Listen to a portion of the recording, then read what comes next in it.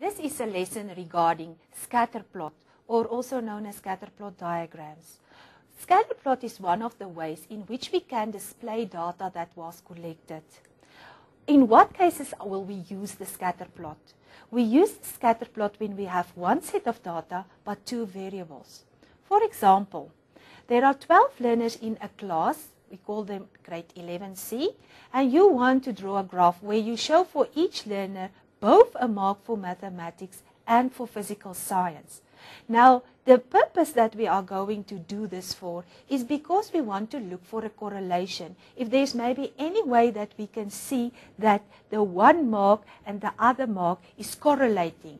Okay, let us look at the data that is given to us.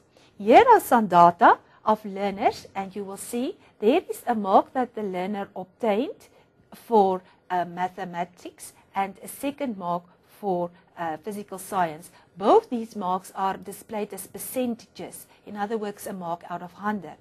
Here is your data set. It is the 12 learners that we are going to use to display the data for.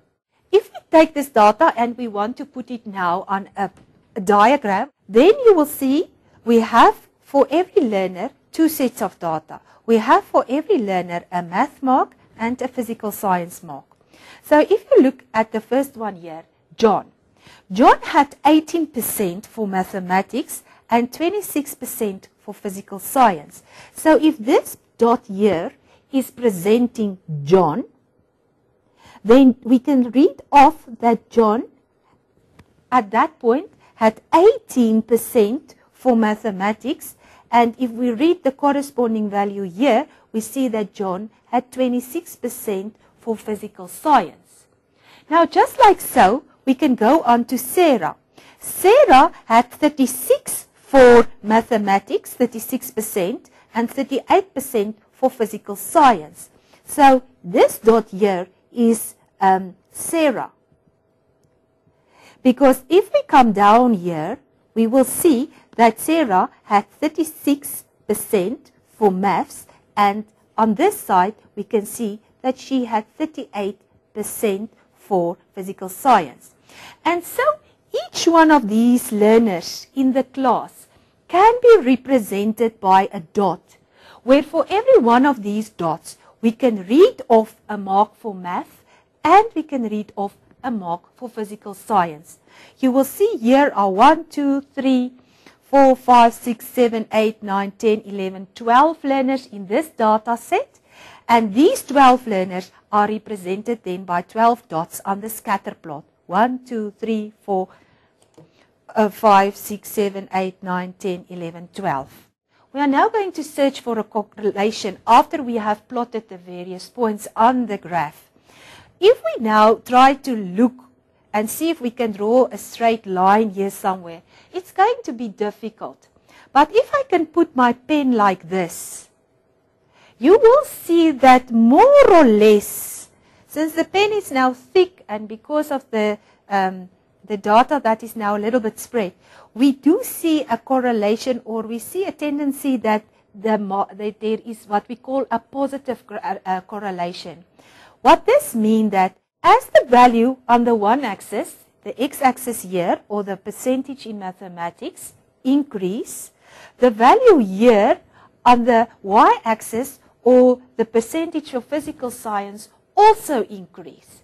So if we must look for a correlation, we say it appears that learners who do better in mathematics also do better than learners in physical science.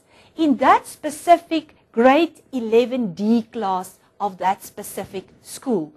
Remember, you cannot generalize this yet because this was not done for all learners taking mathematics and physical science in all schools. But it appears that for that specific school, class in that specific school, we can make this deduction. If we do find that these points that we have plotted are very close and they are almost on a straight line, the closer they get to a straight line, the more stronger is our positive correlation.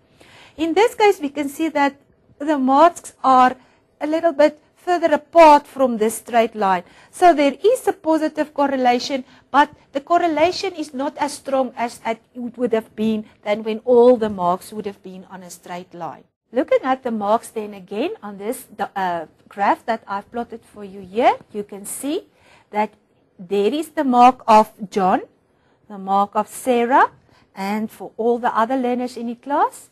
And if I then look for a correlation, and I can see that in this case, it seems as if as the math mark go bigger, the science mark go bigger, I can deduce at the end of the day that there is a positive correlation and that the learners in this grade 11D class who do better in mathematics also do better in physical science. Is it then possible that the scatter plot can look different from this one? Yes, it is. If you look at this scatter plot that I'm showing you here, this is a scatter plot where it was investigated for a specific class, how the learners did in a certain assessment piece. You will see here we talk about the grade point average. We want to know how did the learners do in this assessment piece, and for the same learner, we look at the hours that this learner spent playing video games before preparing now for this assessment. Now you will see clearly here, learners who played a lot of hours in the video games didn't get such a good grade point average. It's low. Learners who spent less time playing video games got a better mark on the grade point average. So it appears that if we decrease on this side, if we decrease the number of hours spent on playing video games, then it appears that the grade point average of the learners did increase. This learner here, for example, who had the highest grade point average, had 0 hours spending on playing video games.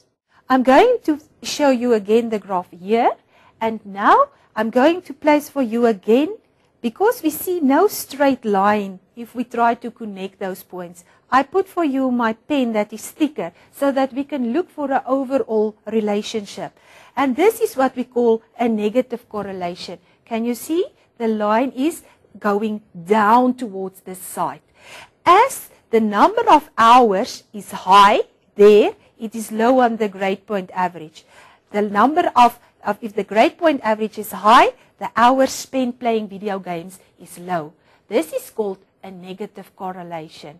In this case, the correlation is not 100%, but there is a correlation because we can form more or less a straight line there. The deduction then that we can make in this case is that there is a negative correlation between the two variables there, and the more the grade point average that the learner obtained, that specific learner obtained, the less the time was spent on video games. Remember, the number of learners that we were looking at in this experiment, we can count them. There was 1, 2, 3, 4, and so on learners who participated in this experiment. Is it possible that there can be no correlation?